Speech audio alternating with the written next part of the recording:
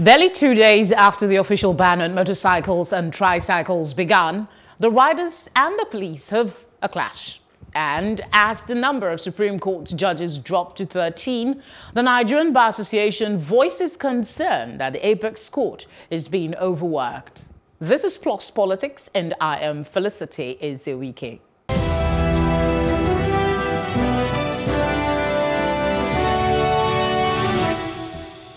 You're welcome to the program. Now, drivers and riders might not be taking the Lagos State ban on motorcycles and tricycles.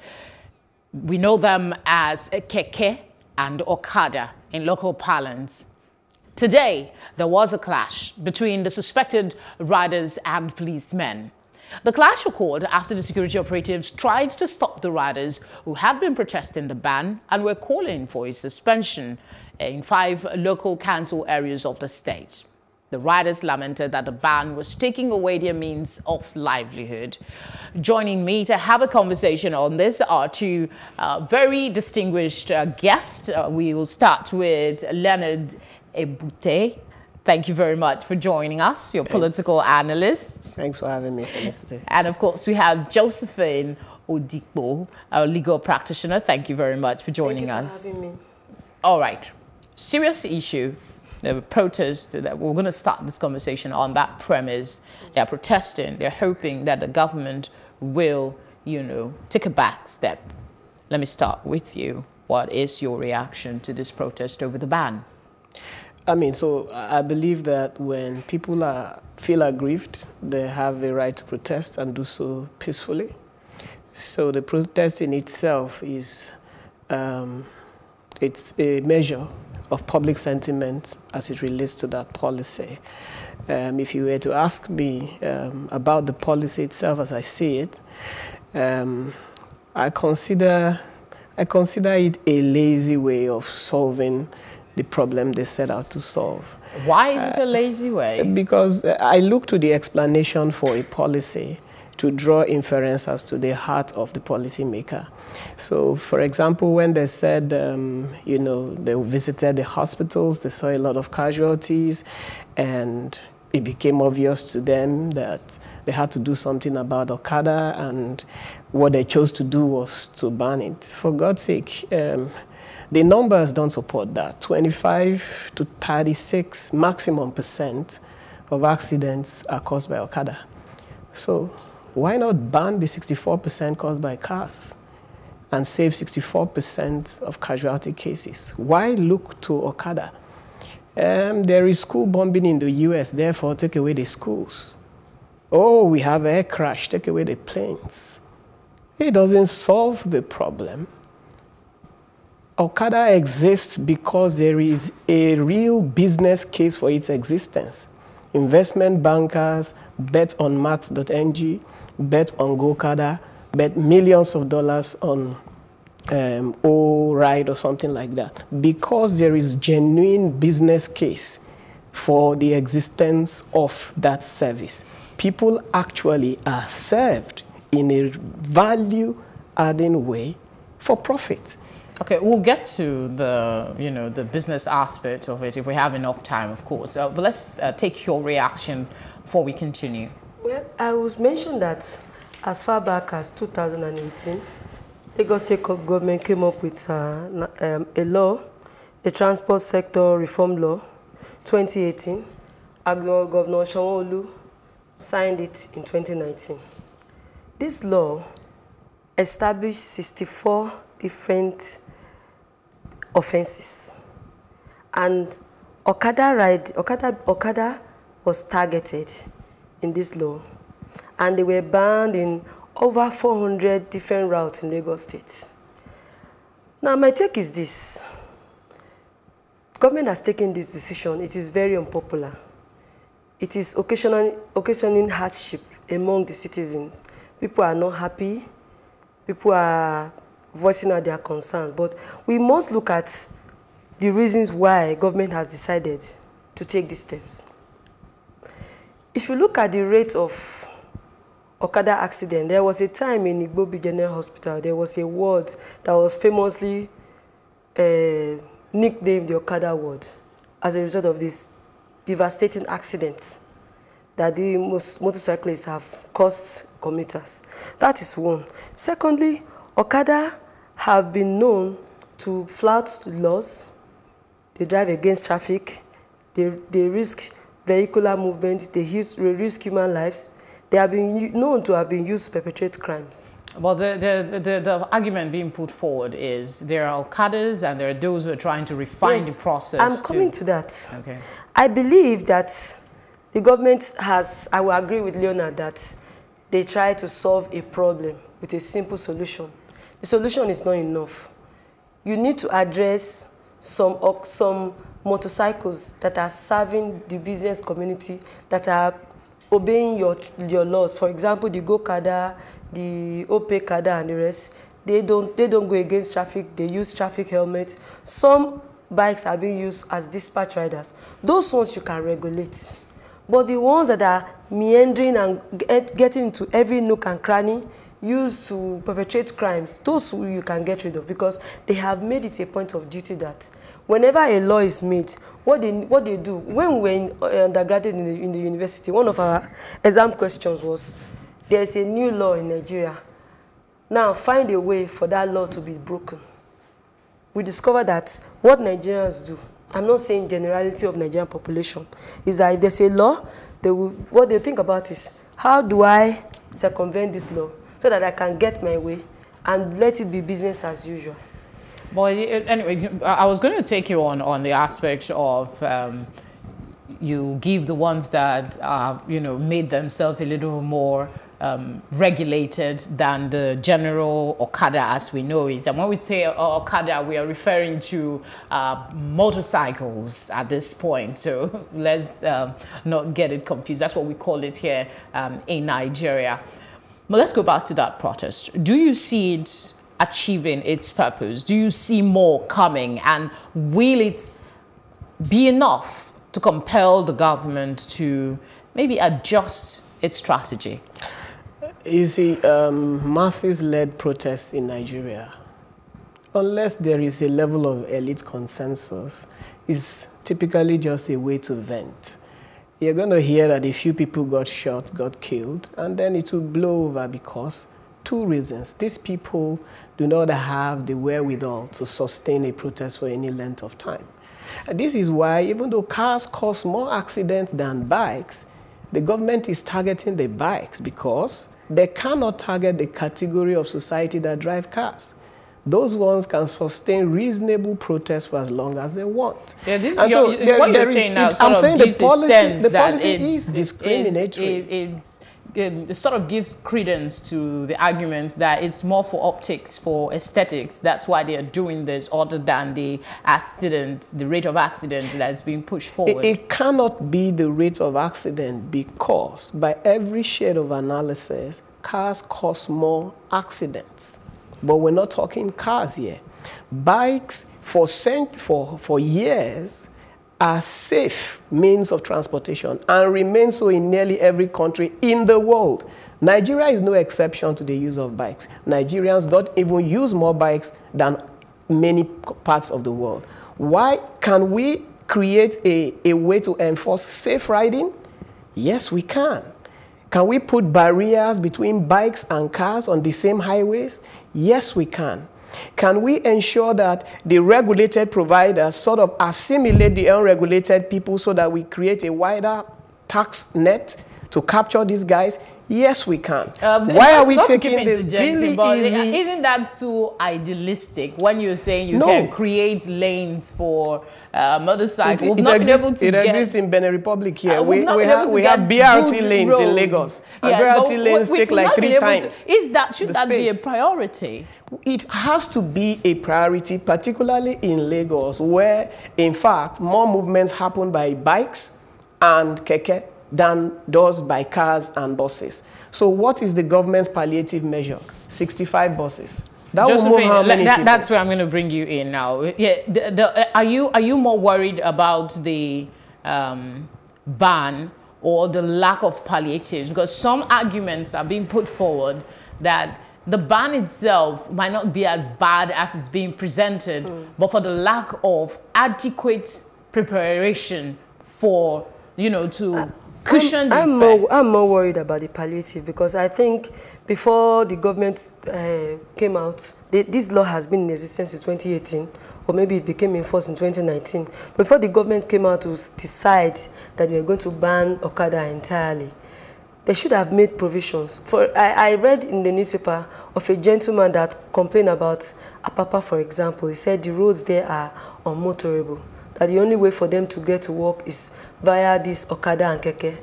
And if government bans it, how are they going to get to their place of work? These are the things that government should have put in place. I understand why they have to take these measures they have taken, security-wise, as well as the issue of human life and safety. These are very important, and the government has taken the decision. It may be unpopular. Sometimes government has the responsibility to take a decision for the general well-being of the entire population. When you say general well-being, I worry, because when we're not talking about 10,000, we're not talking about 15,000, we're not talking about 2 million, we're not talking about 5 million people, you know, that this service is provided for. Yes. And the people that are providing this service are gainfully employed. I was watching a short clip before this program of a young girl who just did her ND, that's her national diploma, who is a go-karter rider. And she is saying she makes like 20,000 naira a day. It might be a little bit of an exaggeration, but we know that's a possibility in a busy hub like Lagos. Now, that go-karter provides palliatives for those unemployed youth, and we know that there are very many of them. So isn't the government, in trying to what would I use now, seek for the to curb crime and reduce the rate of accidents, create even more crime because of the unemployment situation that may arise? Yeah, so first of all, I say my background is economics, right? And it just doesn't make sense to even link, right, crime rate to Okada. Because for every crime committed by a bike, much more is committed in a car. For every accident an Okada has, 3 happened in a car. So where should we be solving the problem from? It doesn't come up, it doesn't add up, the maths don't add up. Secondly, when you issue someone, right, a rider's license, you have authorized that person. You are certifying that that person is fit to ride, and he has legal right to ride, and that's a federal law, right? I know. So there is the Federal Republic of Nigeria, and then there is Lagos law, right? Now the Lagos law just got signed into law, like you observed, right? But $13 million of investment came into this state last year alone towards this project, right? Those investments have not run their Series A and Series B investments. They have not run their course at all. And they came in because people did the numbers, did the need analysis, tried the business case, proved the business case, and put money there. These are Nigerians running these projects, right? So what I'm trying to say is this. Apart from the fact that it is unattractive and it is unpopular with the masses, to the business community, these ICT unicorns that are potentially going to be built around this kind of investments, it just doesn't make any sense. You want to say something? Can we not say, okay, perhaps Lagos State government has not given us the whole reason of why they have. No, they were asked about this particular reason, and the government's response. Right now, the response. Let me help. Let me come in. The government was asked this same question about the allegation that if they take out Okada, it will increase crime. They said no, this will not happen. Apparently, they've done some background. They are saying that Okada, on the other hand, is what is being used to increase crime and terrorism, because some of the robbery that we seem to have, they said, is attributed to the use of Okada. There was a news story that I read, although I have not been able to verify it, about how a group of Okada riders went to a local government in local LCDA in Lagos State. They broke in, they vandalized all the vehicles in that local government. They rescued Okadas that were seized. Then they stole sewing machines, and then they set the LCDA on fire.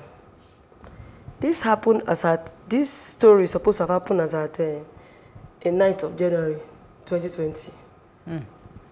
You know, that's a clear example of why the government is thinking this is time for us to regulate this business. First of all, we start by banning. Then we want to know who is who. I'm not a government apologist. I don't work for Lagos State government. I run a private law firm. I'm not speaking for... No government official has told me to say this. I'm just saying, does it not make sense? If it doesn't make economic sense, does it make security sense? For you to at least know. Because I know in some other parts of the country, Okadas were banned. And before you can say what is happening, they were all coming down to Lagos. We don't know who is riding this Okada, where they are going to, what their missions are. Okay, you've both been able to establish your position. You think that it's an unpopular decision, but good. You say you don't see the sense in this. So, and let me add a dimension to that. So first of all, it's important to note that the Okada, the existence of Okada itself is first of all a failure of the mass transit system. That's true. There is no better alternative. That's why people take it. I work, I have an Uber app that I use for my business, and I have vehicles, but I take Okada to work on a Monday because I know the road will be congested, okay? So there is a status quo that made Okada thrive. Nothing has happened to change that status quo. The removal of Okada will merely show up, and we all saw today. I left the house at 7, I got to work by 11. I left to come to this place I had a meeting. I would have missed this appointment. I had a meeting at Lekki, and I left the office by 1. I got to Lekki by 5. So you stayed from on the road to get to that point. Yes. Okay. And this is a manifestation. There is a pre-existing condition that made Okada necessary. You've established the fact that you are unhappy with this decision. So I'm going to come to you first when I ask, what options are there if, whether we like it or not, the government has said this is what they want to do, and it doesn't look like, from the indices we're seeing, protests, you even alluded to the fact that there's a likelihood that the government will not, renege on its decision to ban Okada. So what would be your solution for a way forward?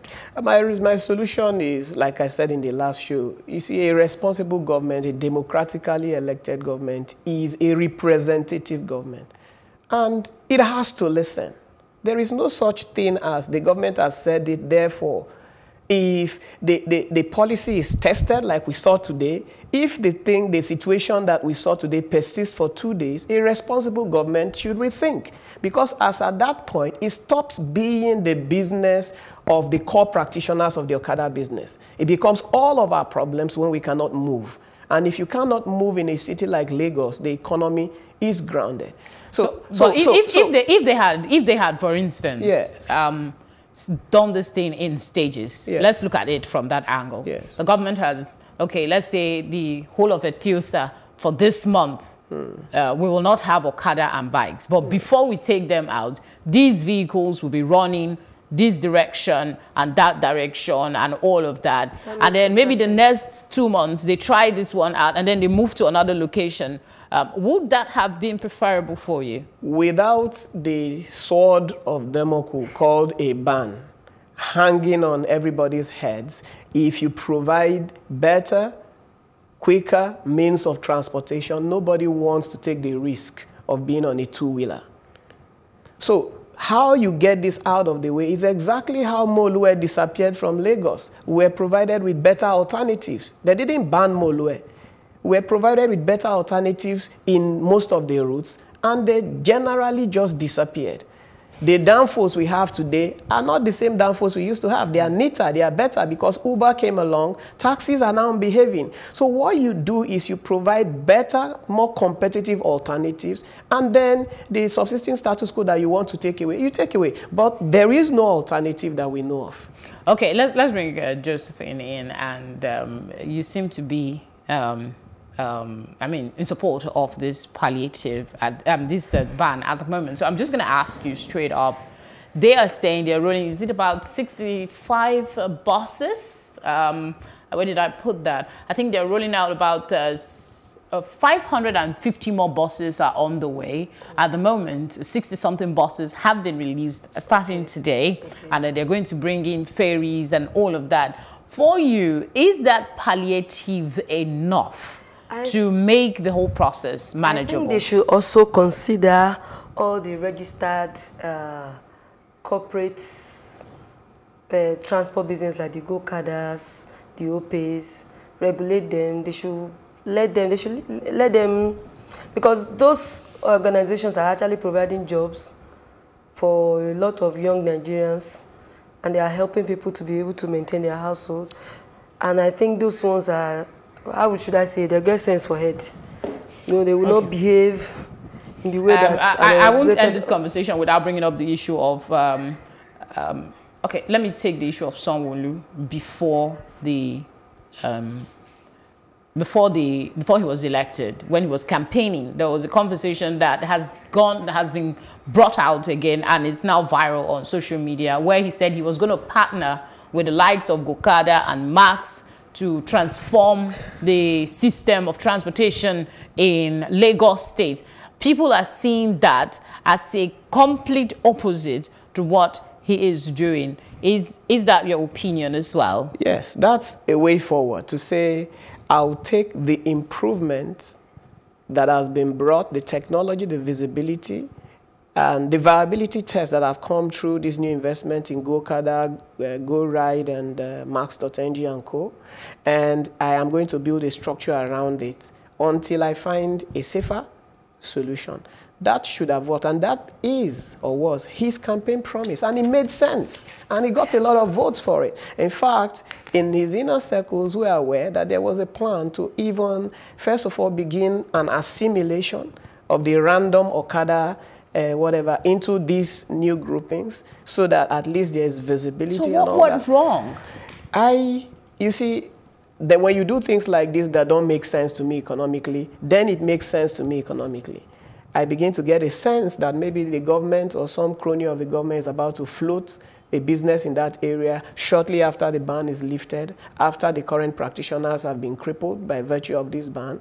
When it doesn't make economic sense, I look for an alternate sense. And that's the story of Nigeria. And so those of us that are business-minded, we're wondering, if this does not make political sense, doesn't make social sense, doesn't make economic sense, what sense does it then make? There has to be something that you're not telling us. And that worries me personally. I think we both agree on that. I have speculated. And I understand what happens when a politician makes campaign promises. And then after election, something happens. Maybe he gets more information that he received during campaign that made him to make a decision that is contrary to the promises he made. So maybe at the end of the day, before you know it, this decision of his makes sense. All right, I'm being told we should wrap up, but I wouldn't let go without this question from the Guardian newspaper about something that happened in Ajegunle. I don't think Ajegunle is included in the banned area, but there are reports coming in that some policemen are harassing bike riders in that environment. Does this worry you that there's a likelihood of an escalation, that the police will begin to show some of these excesses that has worried us over time? Yeah, I mean, the overzealousness of the security apparatuses in Nigeria has been with us for some time. And look at where it's starting from. Ajegunle, of course, where the victims are, where it's easy to get away with it. So what should be the immediate response of government at this time? Accountability. It is a crime to harass a citizen for something that isn't a crime. So, I mean, in other crimes, by now you will also hear that a few of the officers had been arrested. You see press statements by the Nigerian police distancing themselves from all that. But have we seen any of those? Because we're dog eating dog. That's the kind of environment that this country is beginning, particularly if you are lower down the ladder, then you are easy feasting. Your final thoughts in 30 seconds, please. Nigerian police should just take it easy. You shouldn't go on errands you were not sent to do. Okay. I guess that's where we'll pause for this session of the conversation here on Plus Politics. We'll go for a short break, and when we return, we'll be taking on another issue. Do stay with us.